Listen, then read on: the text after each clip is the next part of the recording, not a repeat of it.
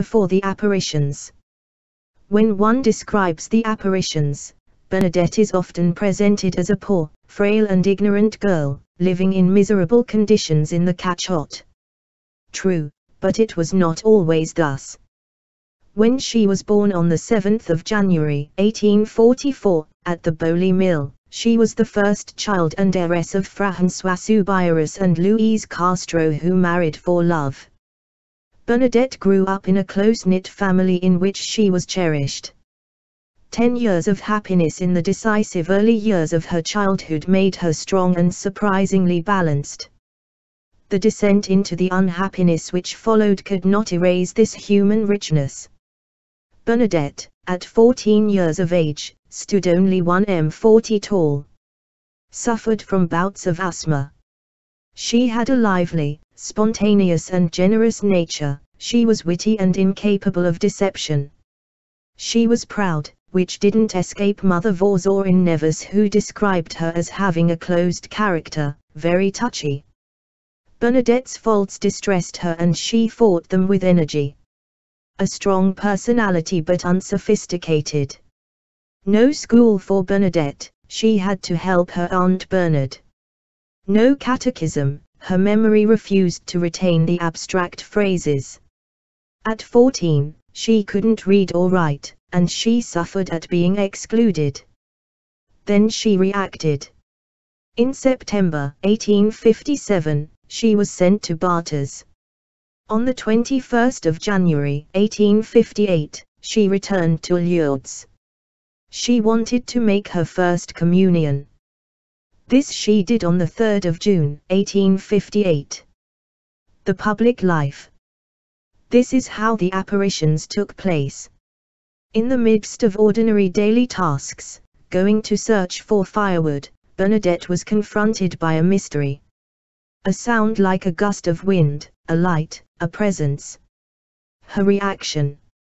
She showed her common sense and a remarkable discernment. Believing herself mistaken, she used all her human resources. She looked, she blinked, she tried to understand. At last, she turned to her companions to check their impressions. Did you see anything? She turned then to God. She took up her rosary. She turned to the church and took advice in confessing to Father Perman. I saw something white in the form of a lady.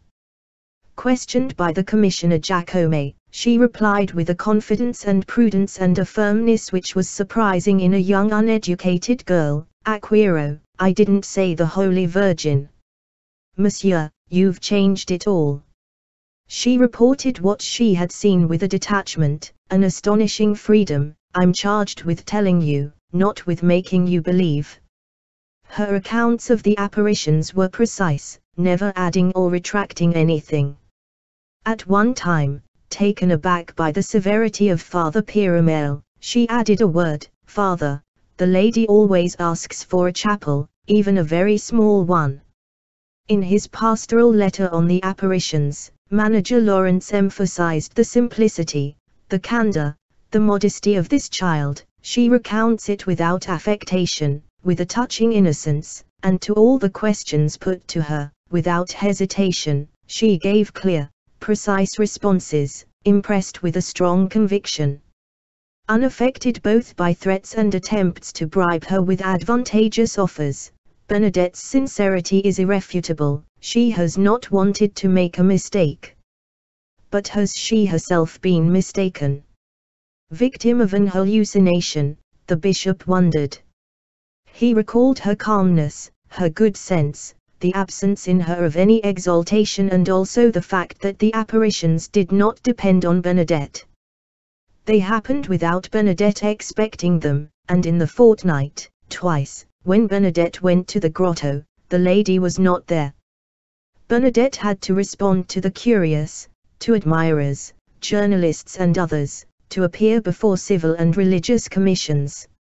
She found herself thrown into the glare of the news. A media storm battered her. She needed patience and humor to stand firm in this storm and to preserve the purity of her testimony. She accepted no payment. I want to remain poor. She did not bless the rosaries thrust at her, I don't wear a stole. She did not sell medals, I'm not a merchant. And faced with images of herself costing 10 sous, that's all I'm worth. In these circumstances, life in the cachot was no longer possible. It was necessary to protect Bernadette. Father Piramel and the Malacad were in agreement. Bernadette would be admitted as a sick poor person to the hospice managed by the Sisters of Nevis. She arrived there on the 15th of July, 1860. At 16, she learned to read and write. One can still see today, at the Barters Church, the writing practice strokes she made. Later, she wrote often to her family and even to the Pope. She visited her parents who had been rehoused in the paternal home. She looked after the sick, but above all she was seeking her vocation, good for nothing and without a dowry. How was she to become a religious? At last, she joined the Sisters of Nevis because they did not try to attract me. From that time on, a truth impressed itself within her spirit: my mission in Lourdes is finished. Now, she had to withdraw in order to give all the space to Mary. The hidden life at Nevis. She herself used this expression: I came here to hide myself. In Lourdes, she was Bernadette, the visionary. In Nevis, she became Sister Marie Bernard, who would be saint. One often hears about the severity of her superiors towards her, but it has to be understood that she was a unique case. She had to be shielded from curiosity, to be protected, and the community also had to be protected. Bernadette gave her account of the apparitions before the assembled community on the day after she arrived. Thereafter it was not to be spoken of. She was kept in the mother house where she loved to care for the sick. On the day of her profession, no particular office /work had been prepared for her. The bishop declared that her work would be the work of prayer. Pray for sinners, the lady had said. She remained faithful to this. My weapons, she wrote to the Pope, are prayer and sacrifice. Her own illness made her a regular patient in the infirmary, and then there were endless parlor visits. These poor bishops, they'd do better to stay at home. Lourdes was a long way off. She would never return to the grotto. But every day she made her pilgrimage in spirit. She did not speak of Lourdes, she lived its message. You will become the first to live the message, said her confessor Father Dowse to her. And in fact, after having been assistant infirmarian, she entered bit by bit into sickness herself. She did her work in this, accepting all crosses, for sinners, in an act of perfect love. After all, they are our brothers. During long sleepless nights, uniting herself with the masses celebrated throughout the world, she offered herself as a living crucified in the tremendous combat between light and darkness, bound, with Mary, to the mystery of the redemption, eyes fixed on the crucifix. That is where I find my strength. She died at Nevis on the 16th of April, 1879, aged 35. The Church proclaimed her a saint on the 8th of December, 1933, not for having been chosen for the apparitions, but for the way in which she responded to that grace. 18th February 1858, extraordinary words. During the third apparition, on the 18th of February, the Virgin spoke for the first time. What I have to say to you does not have to be written down. This means that Mary wished to communicate with Bernadette in a loving heart-to-heart way. From the very start, Bernadette was invited to open the depths of her heart to this message of love. Bernadette was overwhelmed by the second statement of the Virgin Mary, would you be so kind as to come here for 15 days? It is the first time that Bernadette was addressed in a formal way. She felt she was respected and loved, as a person in her own right. We are all worthy of respect in the eyes of God, because He loves each one of us. The third statement of the Virgin was, "I do not promise to make you happy in this world but in the other." When Jesus, in the Gospel, invites us to discover the kingdom of heaven, he invites us to discover the another world within our world as it is. Wherever there is love, God is present. God is love. In spite of her poverty, her illness and her lack of education, Bernadette was always deeply happy. That is the kingdom of God, the world of true love.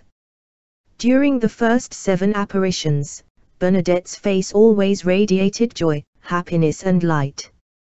However, between the 8th and 12th apparitions, everything changed. Bernadette's face became harsh, sad, and sorrowful, and above all she performed incomprehensible gestures.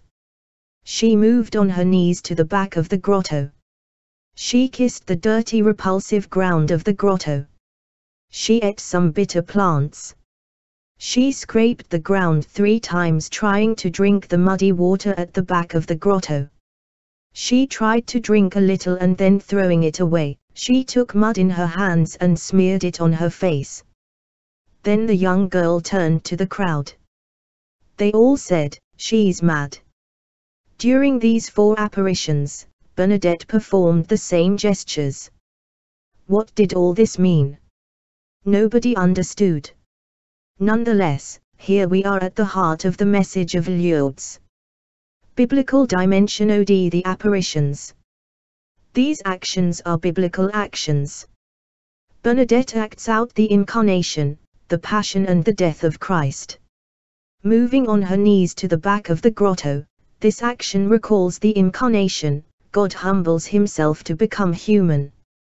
Eating bitter herbs at the back of the grotto recalls the Jewish tradition found in the ancient texts. Smearing her face with mud, when the prophet Isaiah speaks to us about Christ, he depicts him as the suffering servant. The grotto hides an immeasurable treasure. During the 9th apparition, the lady asked Bernadette to scrape the soil, saying to her, "Go to the spring, drink of it and wash yourself there." By these actions, the mystery of the heart of Jesus is revealed for us. A soldier pierced his heart with his lance and there immediately flowed out blood and water. The herbs and the mud represent the heart of man wounded by sin. However, in the deepest recesses of that heart, there lies the very life of God signified by the spring. Bernadette is asked, "Did the lady say anything to you?" She replied, "Yes, from time to time," she said, "penance, penance, penance. Pray for sinners." By penance, one must understand conversion. For the Church, conversion consists of turning one's heart towards God and towards our brothers and sisters, as Christ taught us. During the 13th apparition, Mary said to Bernadette, "Go, tell the priests and that people should come here in procession and to build a chapel here." Come here in procession means accompanying our brothers and sisters in this life. Build a chapel here. In Lourdes, chapels were built to accommodate the crowds of pilgrims. The chapel is the church that we ought to build where we are. The lady gives her name, Q Soyera Immaculada Concepta. On the 25th of March 1858, the day of the 16th apparition, Bernadette asked the lady her name. The lady replied in the local dialect, "Q Soyera Immaculada Concepta," which means "I am the Immaculate Conception." The Immaculate Conception is Mary conceived without sin, by the merits of the cross of Christ, definition of the dogma promulgated in 1854. Bernadette went to see the parish priest straight away to give him the name of the lady. He then realized it was the Mother of God who was appearing in the grotto. Later, Manager Lawrence, Bishop of Tarbes, authenticated this revelation. We are all called to become immaculate. The message is signed when the lady gives her name after 3 weeks of apparitions and then 3 weeks of silence from 4 to the 25th of March. The 25th of March is the day of the Annunciation, when Jesus is conceived in Mary's womb. The Lady of the Grotto tells us her vocation. She is the mother of Jesus, her whole being is directed towards conceiving the Son of God, and she is entirely devoted to him. For this reason, she is immaculate, wholly inhabited by God. In this way, the Church and every Christian should allow themselves to be inhabited by God in order to become immaculate, wholly forgiven and pardoned, so that they may, in turn, become witnesses of God. The signs of Lourdes. The rock. Touching the rock represents the embrace of God, solid as a rock. Throughout history, grottos have always served as natural shelters and have stimulated man's imagination. Here in Massabielle, as in Bethlehem and in the tomb of Gethsemane, the rock of the grotto has also sheltered the supernatural. Without any education, Bernadette instinctively understood. "It was my heaven," she said concerning this grotto. "Facing this rocky mass, you too are invited to pass inside. See how the rock is smooth, polished by the touch of billions of loving caresses. As you pass through, take time to look at the ever-flowing spring, at the rear left. The light. Near the grotto, millions of candles continuously burn since the 25th of February, 1858. That day, Bernadette arrived at the grotto with a blessed candle which she held, still burning, in her hand until the end of the apparition. Before she left, the Virgin Mary asked her to leave the candle burning in the grotto. Since then, the candles offered by the pilgrims remain alight day and night. Each year, 700 tons of candles burn for you and those who cannot come. This sign of the light is omnipresent in sacred history. Pilgrims to Lourdes express their hope in a tangible way by carrying a candle in the procession. The water. Go and drink at the spring and wash yourself there. This is what the Virgin Mary asked of Bernadette Soubirous on the 25th of February, 1858. Lourdes water is not holy water. It is normal water. It has no thermal virtue or specific property. Lourdes water from the spring became popular because of the miracles associated with it. The people who are cured either apply it or drink it. Bernadette Soubirous herself said, "This water is being taken as medicine. One must have faith, one must pray. This water would have no virtue without faith." The water of Lourdes is also the sign of another water, that of baptism. The crowds. For over 160 years, the crowds come to Lourdes from all corners of the earth. During the first apparition on the 11th of February, 1858, Bernadette was only accompanied by her sister Toinette and a friend Jeannie Abadi. After only a few weeks, Lourdes gained the reputation of the city of miracles. Hundreds and then thousands of the curious flocked from the surrounding countryside. After the official recognition of the apparitions by the Church in 1862, the first local pilgrimages were organized. The reputation of Lourdes assumed an international dimension in the first years of the XXth century. However, it was only after the Second World War that the statistics show a sharp increase. From April to October, each Wednesday and Sunday at 9:30 am, an international Mass is celebrated in the Basilica of St. Pius X. International Masses adapted for young people also take place in the sanctuary during the months of July and August. The sick people and the hospitaliers. What is particularly striking to the casual visitor is the number of sick and disabled people present in the sanctuary. All those traumatized by life may find a certain degree of comfort in Lourdes. Officially, 80,000 sick and disabled people from many countries come to Lourdes each year. Despite their wounds or disabilities, they feel they are in a haven of peace and joy. The first cures of Lourdes occurred during the apparitions. At the time, the sheer sight of the sick moved people to offer their help spontaneously. They became the men and women hospitaliers.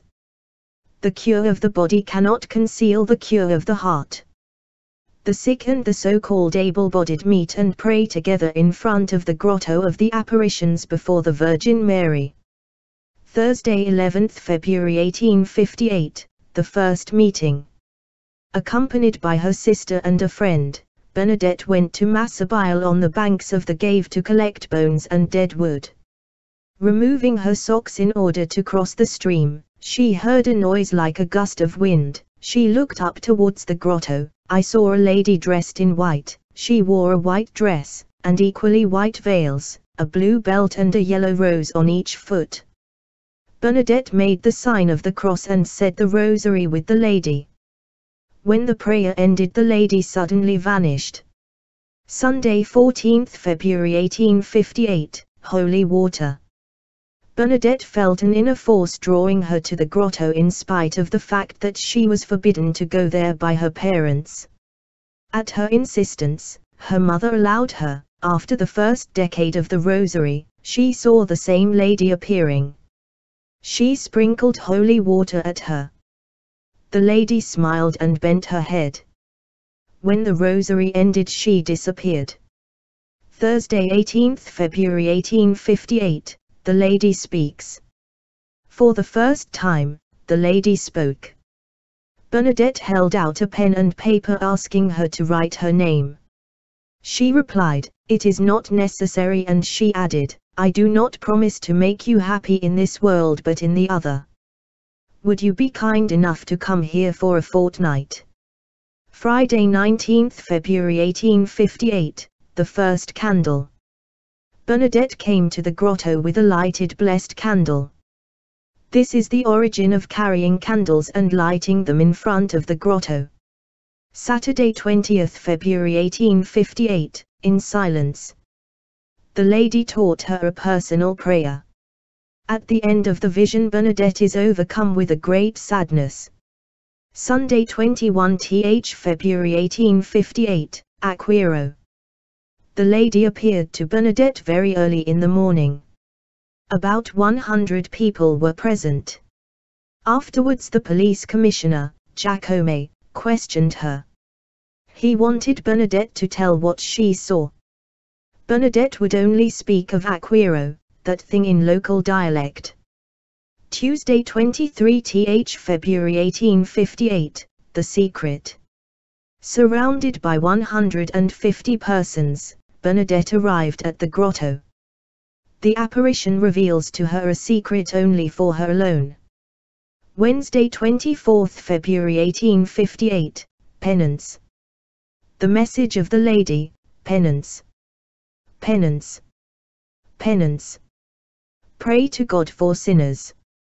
Kiss the ground as an act of penance for sinners. Thursday, 25th February 1858, the spring. 300 people were present.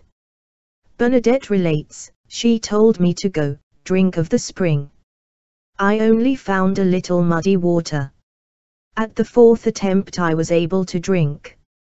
She also made me eat the bitter herbs that were found near the spring, and then the vision left and went away."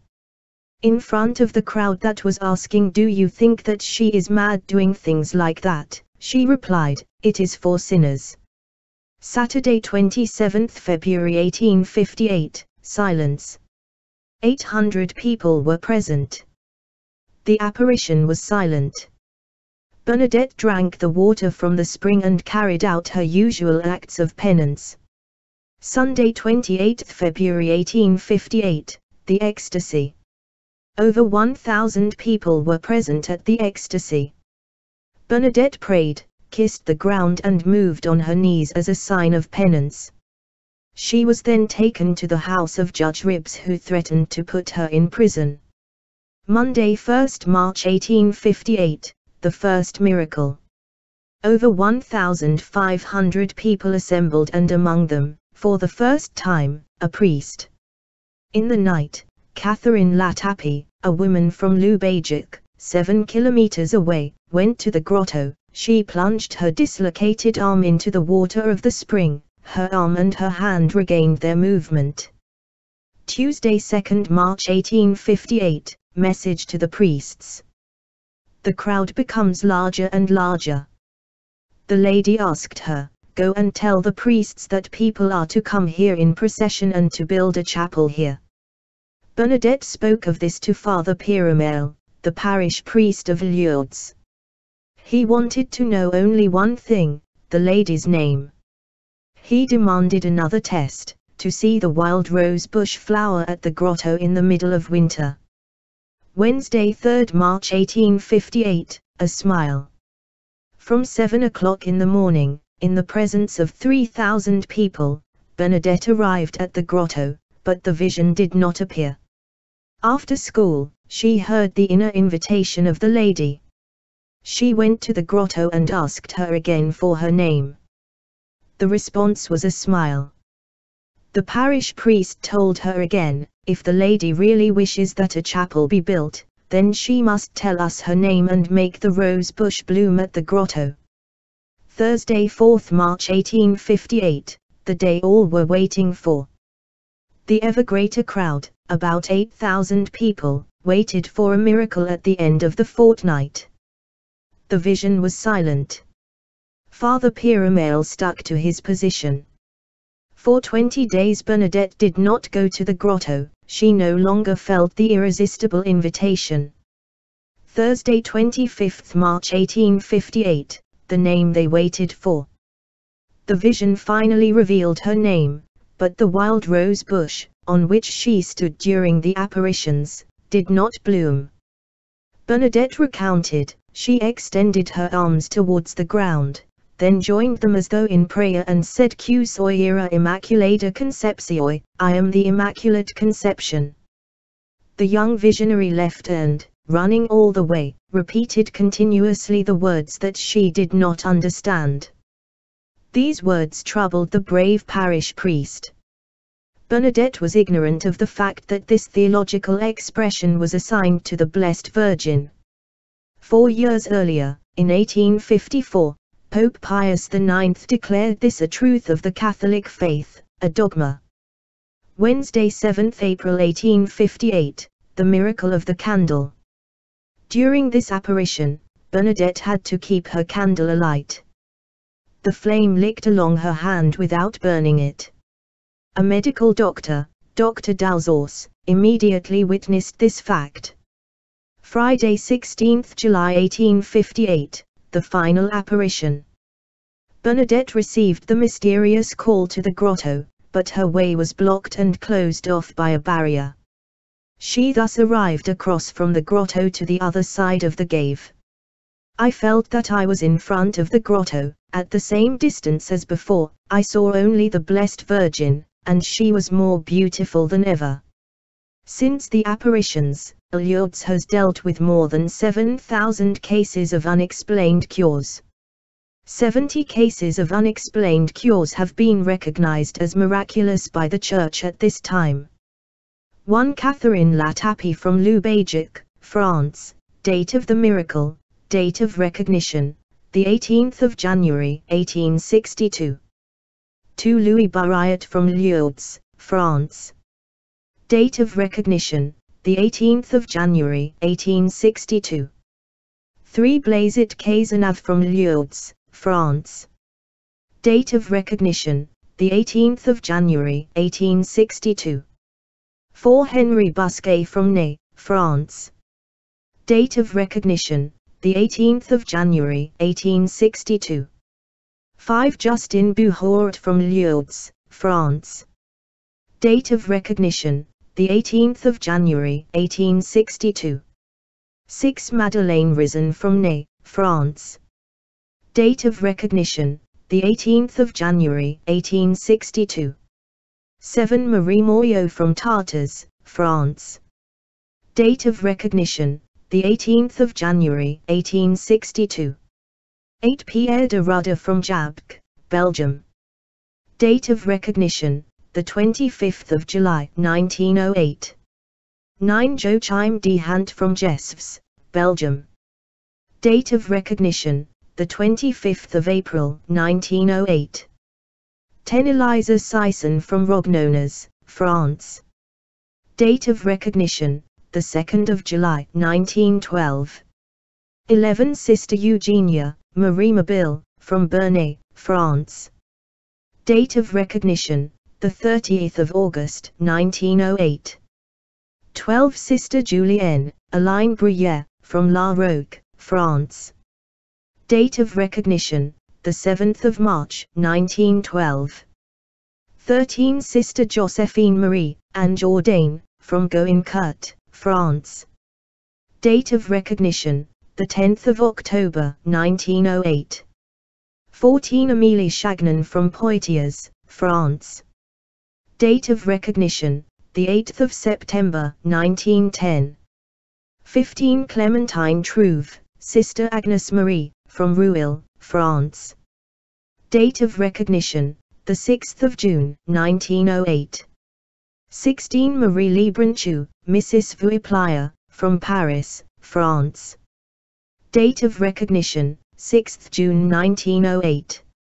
17 Marie Lemarchand, Mrs. Orthia, from Seine, France. Date of recognition, 6th June 1908. 18 Elise Lesage from Buquoy, France. Date of recognition, the 4th of February, 1908. 19 Sister Marie de la Présentation, Sylvie Delporte, from Lille, France. Date of recognition, the 15th of August, 1908. 20 Father Siret from Beaumontel, France. Date of recognition, the 11th of February, 1907. 21 Aurélie Huprel from Saint-Martin-Lanoid, France. Date of recognition, the 1st of May, 1908. 22 Esther Brackman from Paris, France. Date of recognition, the 6th of June, 1908. 23 Jeannie Tulasson from Tours, France. Date of recognition, the 27th of October, 1907. 24 Clémentine Mallet from Gourdechat, France. Date of recognition, the 1st of November, 1908. 25 Rose François from Paris, France. Date of recognition, the 6th of June, 1908. 26 Reverend Father Salvatore from Rueil, France. Date of recognition, the 1st of July, 1908. 27 Sister Maximilian from Marseille, France. Date of recognition, the 5th of February, 1908. 28 Marie Savoy from Cateau Cambrizes, France. Date of recognition, the 15th of August, 1908. 29 Johanna Bazinac from Saint-Laurent-des-Batons, France. Date of recognition, the 2nd of July, 1908. 30 Sister Saint-Hilaire, Lucie Dupin, from Perlieu, France. Date of recognition 10th May, 1908. 31 Sister Saint Beatrix, Rosalie Vildier, from Evaux, France. Date of recognition, the 25th of March, 1908. 32 Marie Therese Nobelt from Avignon, France. Date of recognition, the 11th of February, 1908. 33 Cécile Dauville de Franchou from Tournai, Belgium. Date of recognition, the 8th of December, 1909. 34 Antonia Molin from Vienne, France. Date of recognition, the 6th of November, 1910. 35 Marie Borel from Mendy, France. Date of recognition, the 4th of June, 1911. 36 Virginie Hordbauer from Loennes-la-Saulnier, France. Date of recognition, the 25th of November, 1912. 37 Marie Bayer from Saint-Gem-la-Plaine, France. Date of recognition, the 30th of July, 1910. 38 Amy Yallop from Vern, France. Date of recognition, the 5th of August, 1910. 39 Julietta Ryan from Saint-Hilaire-de-Vouste, France. Date of recognition, the 18th of October, 1913. 40 Marie Fabre from Montadon, France. Date of recognition, the 8th of September, 1912. 41 Henriette Bressols from Nice, France. Date of recognition, the 4th of June, 1957. 42 Lydia Brosse from Saint Raphael, France. Date of recognition, the 5th of August, 1958. 43 Sister Marie Marguerite, Françoise Capitaine, from Rennes, France. Date of recognition, the 20th of May, 1946. 44 Louise Germain from Paris, France. Date of recognition, the 14th of December, 1951. 45 Francis Pascal from Beaucaire, France. Date of recognition, the 31st of May, 1949. 46 Gabrielle Clausel from Iran, Algeria. Date of recognition, the 18th of March, 1948. 47 Yvonne Fournier from Limoges, France. Date of recognition, the 14th of November, 1959. 48 Rose Martin from Nice, France. Date of recognition, the 17th of March, 1958. 49 Jeannie Jesters from Bègles, France. Date of recognition, 13th July 1952. 50 Marie-Thérèse Canin from Marseille, France. Date of recognition, the 6th of June, 1952. 51 Maddalena Carini from San Remo, Italy. Date of recognition, the 2nd of June, 1960. 52 Jeannie Fretel from Rennes, France. Date of recognition, the 20th of November, 1950. 53 Thea Angel, Sister Marie Mercedes, from Tettnang, Germany. Date of recognition, the 28th of June, 1961. 54 Evasio Ganora from Casale, Italy. Date of recognition, the 31st of May, 1955. 55 Edeltraud from Vienne, Austria. Date of recognition, the 18th of May, 1955. 56 Paul Pellegrin from Toulon, France. Date of recognition, the 8th of December, 1953. 57 Father Leo Schwager from Freiburg, Switzerland. Date of recognition, 18th December 1960. 58 Alice Coutault from Buil-Loretz, France. Date of recognition, the 16th of July 1956. 59 Marie Bigot from La Richardaise, France. Date of recognition, the 15th of August 1956. 60 Jeanette Nouvel from Carmoz, France. Date of recognition, the 31st of May 1963. 61 Eliza Aloi from Patti, Italy. Date of recognition, the 26th of May 1965. 62 Juliette Tamberini from Marseille, France. Date of recognition, the 11th of May 1965. 63 Vittorio Micheli from Scuol, Italy. Date of recognition, the 26th of May 1976. 64 Serge Perrin from Lyon d'Angers, France. Date of recognition, the 17th of June 1978. 65 Delisia Cyrili from Paterno, Italy. Date of recognition, the 28th of June 1989. 66 Jean-Pierre Bully from La Couronne, France. Date of recognition, the 9th of February 1999. 67 Anna Santanillo from Salern, Italy. Date of recognition, the 21st of September 2005. 68 Sister Luigina Traverso from Casale Monferrato, Italy. Date of recognition, the 11th of October 2012. 69 Danila Castelli from Birigado, Italy. Date of recognition, the 20th of June, 2013. 70 Sister Bernadette Morial from Beauvais, France. Date of recognition, the 11th of February, 2018.